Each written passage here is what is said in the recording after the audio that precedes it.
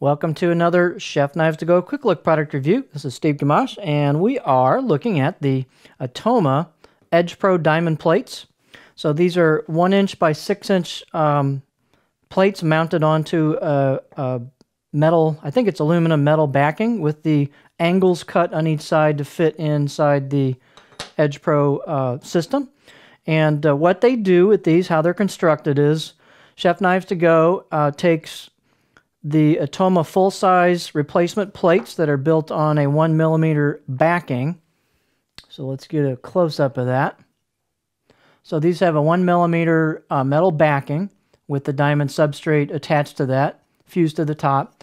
And then they have some, what they do is they take and have these laser cut to size. So they're cut to fit the Edge Pro backing plate, and they come in 4 different grits, of course, and just like the Atoma plates do. So here's an example of a 140, and you can see the full 1mm backing on that, and you've got sticky backing on it.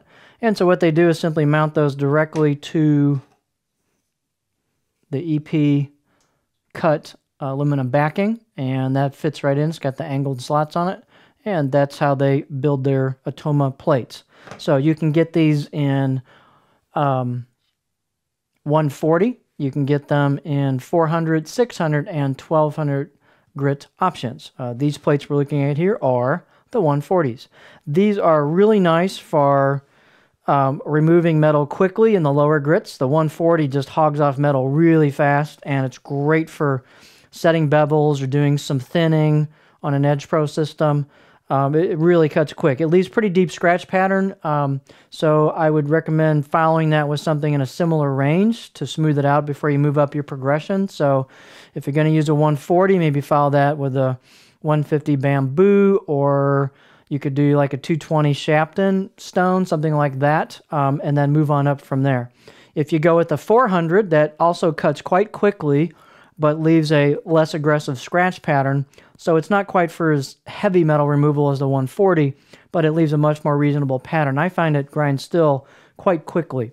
And you could follow that with a, a Chaucera 400 or a Shapton 500 or something in the 400 to 600 range, and then smooth out that scratch pattern from the 400 Atoma, and then move up your levels from there. So these are great for really cranking off some metal. They don't dish. They last a long time. Just use water on them. We've had one forum member who proposes Astroglide. You can look that one up, but he says it does a really great job of holding on to the stone, or I should say the plate, since it is upside down. But you need something on there. You don't just want to use them dry. So there you have a really nice product for the Edge Pro, the Atoma Edge Pro Diamond Plates, 1 by 6", and they're available in 140, 400, 600, and 1200 grit options.